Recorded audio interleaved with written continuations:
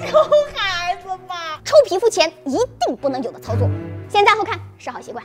第一点，千万别声张，因为我们都知道，现在很多软件都会有大数据监听功能。如果你一直跟朋友说你好想要这款皮肤，那么软件就会把你鉴定为待宰的羔羊。游戏厂商知道你为了得到这款皮肤，肯定会比别人多抽几次，那他肯定就多挣你这几次啊。所以不说话，直接抽。不要让他把你当成目标，或者你要想要的话，你就捂着耳朵，捂着这个听筒，不要让他听见。第二点，不要一鼓作气连着抽。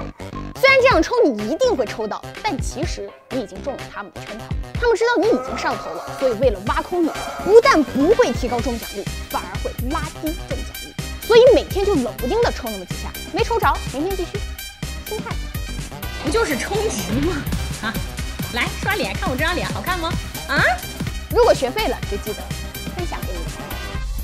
祝大家都能抽到好皮哦！给酱子分享一下，你们还有什么独门技巧？我学习一下，谢谢。